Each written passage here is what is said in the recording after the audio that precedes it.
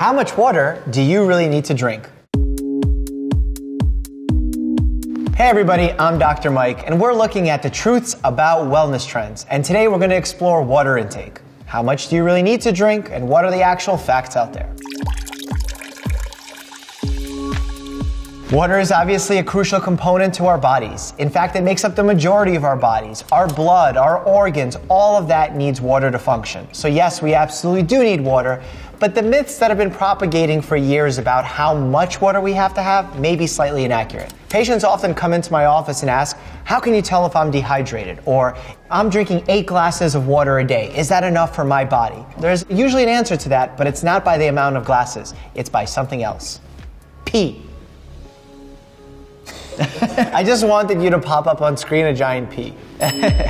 Drinking more water is often said to be the answer for everything. What amazing benefits await for you if you drink more? Will you be more energized, less hungry, have clearer skin, have better bowel movements? But how much do you really need to drink? Is 8 glasses of water a day really the goal for everyone? Patients oftentimes come in with the preconceived notion that they're supposed to be drinking 6 or 8 cups of water a day. Many times I find them to be either overhydrated or underhydrated depending on their body type, their activities that they're performing. What's most important for patients is to figure out if they're dehydrated, what is actually happening. And once we put that whole picture together, then that's when I'm able to give the best advice. Dangers of dehydration are wide, and they vary person to person. Someone may experience confusion, someone might have a decreased appetite, someone might have decreased metabolism. You're staying hydrated not only for your mental sake, but also for your physical sake. It's truly an important factor in your health. Drinking 8 glasses of water a day is commonly heard wellness wisdom nowadays, but it's also becoming trendier to measure your hydration with things like apps that remind you to stay hydrated and water bottles that track your progress. I like when patients take initiative and put a focused effort to make sure that they're well hydrated. But when you cross that line and it becomes something that causes anxiety in your mind, that could actually do more harm than good.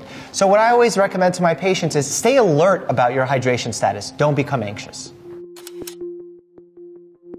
We've all heard the advice to drink 8 glasses of 8 ounces of water a day, but where does that come from? A minimum water requirement seems to have first been established in 1945 when the Food and Nutrition Board of the National Academy of Sciences published their dietary guidelines. Later, Frederick John Stair, a nutritionist, co-authored a book where he suggested drinking at least 6 glasses of water a day. Water content is extremely important for the human body. As a family medicine doctor, when we have a patient admitted onto our wards, we would constantly be calculating maintenance fluids, trying to make up for losses that the patient may have had.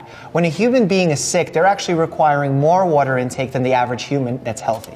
Now imagine you're at home and you want to learn more about how much water you should be drinking. One of the first steps you may take is to visit Google and see what you find online. This is a preliminary first step, and the only reason you should be doing this is to further a better conversation with your doctor. This is what happens when you Google, how much water should I drink? We have 701 million results. That's a lot of water. I hope most of it is clean. One section that comes up is people also ask. I tend to recommend to my patients that we shouldn't be making calculations based on weight. The only time we do this is in a hospital setting when we're trying to calculate maintenance fluids for a patient. Otherwise, your kidneys do a great job of managing that, and you should really drink based on what your body requires. Think about it if you're thirsty, think about what your urine looks like, and then make some educated decisions from there. I think this question stems from the fact that people are calculating their BMIs and then deciding whether or not they should be drinking more water because of that. Personally, I don't think height plays a role here. If you are heavier, you probably will need to take in more water, but I don't see how height falls into this calculation. I would encourage to not measure the amount of water you're drinking by ounces. I think you should figure out what your body needs based on how you feel, what your mind tells you, and when we look down in that toilet and we see our color of our urine, but more on that later. A gallon of water a day is not that much water, so I think that would be pretty reasonable. It obviously depends on who you are as a person, the activity level of the things you're doing, so I guess to each their own. This is a Google Trends graph of how much water do I need. As my patients have become more interested in their health, they've realized that staying hydrated is a critical component of not only staying healthy, but of performance. So they've certainly been asking more and more questions on the subject.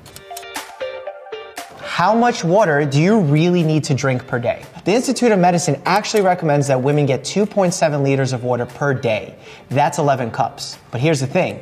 They don't say you need to drink 11 cups of water a day. It's very often that folks underestimate how much water and hydration they're consuming because they don't realize in foods like fruits, there's actually a significant amount of water content. Think of watermelons. They have a significant amount of water that does hydrate you. So exactly how much water do you need to drink per day depends on several factors like your age, sex, your diet, activity level, and your lifestyle. The most important thing we need to think about when we're deciding our hydration status is our activity level. If you're exercising in a very hot environment, you're going to need significantly more water to make up for the losses that you're experiencing being in a heated environment. How can you tell if you're hydrated enough? Well, if you're thirsty, your body's telling you that you need more water. Another good clue, the color of your urine. Your kidneys are actually the organs that are responsible for controlling the color of the urine. One of the waste products your body creates is called urea, and your kidneys release urea throughout the day. Now, when you're well hydrated, your urine looks clear or maybe pale yellow. But when you're dehydrated and your kidneys are actively trying to hold on to as much fluid as possible, it's going to look quite dark. Now, if your urine has suddenly changed colors and you've tried being more hydrated and it's not going back to normal, perhaps that's a good reason for you to go see your doctor. So, what can more water do for you?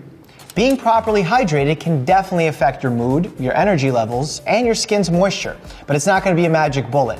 By that, we mean that you can't just chug a bunch of water one day and expect immediate results. Just keep in mind that you want to stay hydrated as a baseline way of staying well. And if you're experiencing things like hunger or headaches that are caused by dehydration, having more water can certainly help with that. People have all sorts of questions when it comes to water. Let's field some of them. Hey, Dr. Mike, do I have to drink more water if I'm pregnant?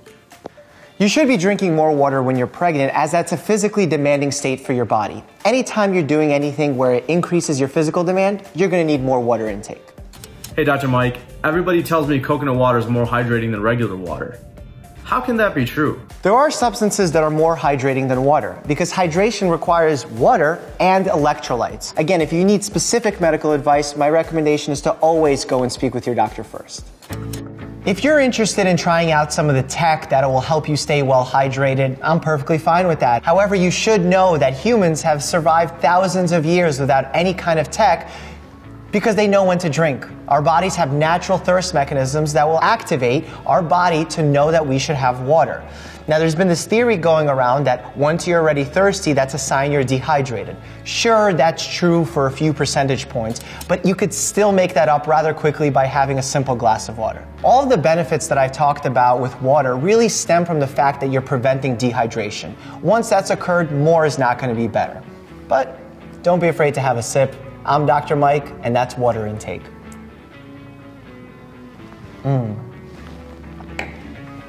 Oh, I gotta roll out. Maybe that's a good ending.